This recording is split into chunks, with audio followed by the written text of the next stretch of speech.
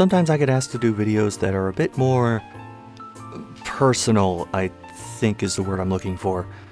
Some people are perfectly comfortable sharing their lives online, and, well, I'm not one of them. This time, however, I'm making an exception to talk about something that I haven't thought about until I was listening to music and randomly had this jingle pop into my head. It's my Parmatown, one and only heart of town, my hometown, Parmatown, yeah. It's one of those songs that most every Northeast Ohioan had drilled into their brains over the years, right between the voice of the Norton Furniture guy. If you can't get credit in my store, you can't get credit anywhere. My name is Mark, and you can count on it. And the Liberty Ford jingle that's just a list of dealership locations. Sing along if you know the words. Liberty's in Solon, Maple Heights, Brunswick, Parma Heights, Vermilion, I don't even like Ford! Parmatown was a big-ass mall near where I grew up. I have to say was and not is because this is what happened to it about 7 years ago. And there goes my childhood. Parmatown was a huge deal in the 80s and 90s, but to make a long story slightly shorter, as the bigger stores attached to it, called anchors, started going out of business or getting bought out, the mall's fortunes turned for the worse. There was a Dillard's attached to the mall, and no, I don't blame you if you have no idea what Dillard's is, which was demolished and replaced with a Walmart, which is like getting rid of your colon cancer only to replace it with brain cancer. With the anchors now leeching sales from, instead of driving sales to, the smaller stores inside the mall, and the mall ownership trying to raise rent on some stores, they started leaving one by one. You see the rush in here right now?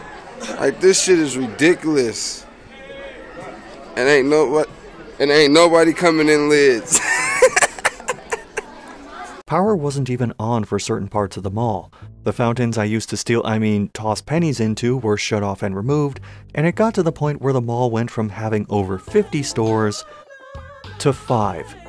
It was so dire that the sign above the entrance included a list of every store left standing, which just made it look like a giant tombstone for whoever was left. The formerly sprawling mall became little more than an L-shaped hallway that took seconds to reach the end of until it was finally and mercifully bulldozed. Now I know what some of you are thinking. What does any of this have to do with this video game-based YouTube channel? Well, I mentioned in a previous video the specific GameStop that started my Bloody Roar fandom. This mall served two purposes. One, it was where I or my parents got a decent amount of video game stuff from either KB Toys or Electronic Boutique, aka EB Games, aka that place GameStop took over. That or they went to the Toys R Us nearby, which is also gone, or the Sears nearby, which is also gone. I don't miss that last one as much considering that's where my Virtual Boy came from. Aside from that, this mall was also my first major exposure to arcade games, specifically from Aladdin's Castle. This was a massive chain of arcades, sort of like Chuck E. Cheese or Mark's Funtime Pizza Palace, but without the pizza parties and therefore slightly fewer screaming children. If you don't know what the latter is, it's some Chuck E. Cheese locations that the owner bought and rebranded as a bootleg knockoff named after a chain of grocery stores. They weren't that great, but to be fair, that place was where I first played Dragon's Lair, and experienced the disease-riddled toddler purgatory known as the ball pit. The babies look unhappy. Add more balls. Aladdin's Castle, however, was my first experience with most video games that didn't involve a console and controller. There are some things about arcade gaming that you just can't replicate with consoles. Like the joy of being 8 years old and slipping a $10 or $20 bill into the change machine, hearing and seeing the tokens flood out of it and overflow the coin tray. Or figuring out how the Light Stopper game works and causing it to run out of tickets. Twice. This place also updated its machines regularly, so it was often where I first saw several games in person. The first time I played non-Zapper or Super Scope rail shooters like Lethal Enforcers, Revolution X, House of the Dead, and Carnival? Aladdin's Castle. My earliest exposure to beat-em-ups? The Simpsons Arcade and Metamorphic Force at Aladdin's Castle. earliest exposure to fighting games, including Mortal Kombat, Killer Instinct, and Mace the Dark Age, because the game itself was meh, but the art on the cabinet looked pretty cool. Aladdin's Castle. The first Dance Dance Revolution machine I ever played? DDR Max 2 at Aladdin's Castle. And it wasn't just when I was a kid that I went to this place. I used to go to college in the area, and if I had a decent break between classes, I'd drive over to the mall and kill time at Aladdin's Castle instead of studying like I probably should have. Sadly, even at that time, I could tell the mall was probably going under. I took the long way to walk to the side of the mall Aladdin's Castle was on, and I went from seeing 10 to 20 people on the way in and out, to maybe 4 or 5 a couple years later. When I moved out of the area, Aladdin's Castle didn't survive much longer. It moved out and the space was taken by Parma Fun House, the Mark's Funtime Pizza Palace of mall arcades, but with whatever generic machines the mall already had. Claw games, those ceramic cars that oscillate if you put some quarters in them, and more gumball machines than there were people and staff in the whole mall. The only thing I have left from those days is a couple leftover arcade tokens. The one I went to stopped using the branded Aladdin's Castle tokens and instead swapped over to the generic Namco arcade ones. They've just been sitting in a random box of crap for years now, and I think it's time to make peace and move on.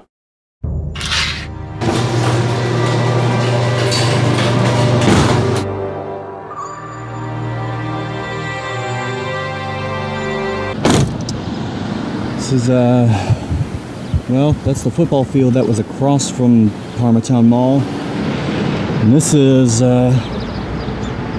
not Parmatown Mall.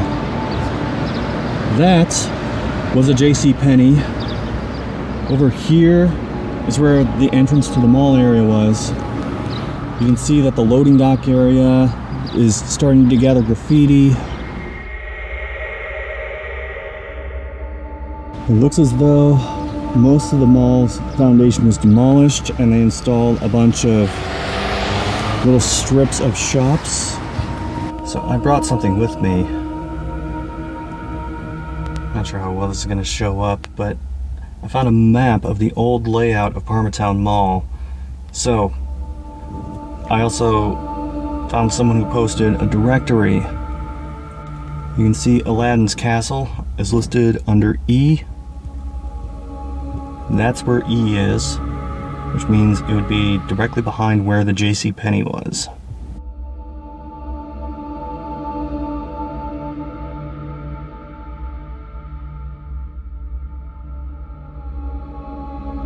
So if Shoppers World is the JCPenney, then block E of the mall would be going through here.